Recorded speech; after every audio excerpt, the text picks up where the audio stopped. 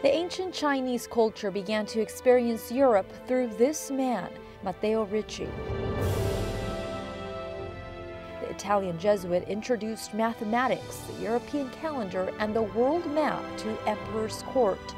To mark the 400th anniversary of his death, the Vatican pays tribute with this exhibition, Father Matteo Ricci, Between Rome and Beijing. For him, culture and science were tools to serve the gospel.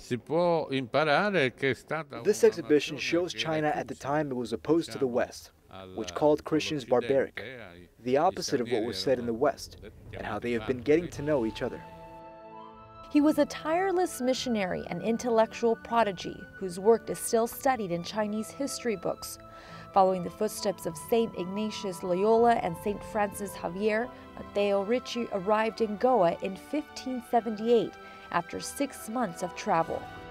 From there, he went to Zhaoqing, where he began an intensive study of Chinese and produced the first cartographic work of China that included Europe, Africa, and America. In 1589, he was expelled and went to Zhaozhou, where he taught mathematics to intellectuals. He also translated important works of history into Chinese, such as the Treaty of Friendship. Matteo Ricci wanted to reach across Asia, so with the help from a significant Mandarin, he tried to enter Beijing. He had to wait 6 years to reach the capital. The emperor allowed his entry in 1601 because of his great popularity.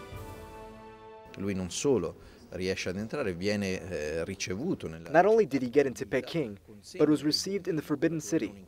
He never saw the emperor because no one could find him, but the emperor was very curious to know him. They say the emperor's family not only listened to him, but also were converted because of him. Matteo Ricci's name became well known across Asia. The key to his success was that he became part of the Chinese culture by living and dressing like the Chinese.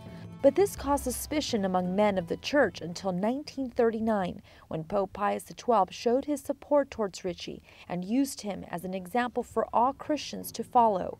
Ricci also had to endure the scorn of the Chinese since he harshly criticized Buddhists and Taoists. But thanks to his tireless work in behalf of Asians, he not only helped convert many to Christianity, but his legacy, even today, is shared between East and West. Matteo Ricci is highly esteemed and beloved in China, enough to pose a formidable point of encounter and dialogue. Through him, Asians and Christians can find themselves and understand one another.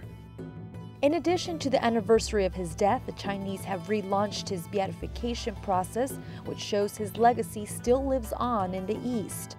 The exhibit will be displayed in cities like Beijing, Shanghai, Macau, and Seoul next year.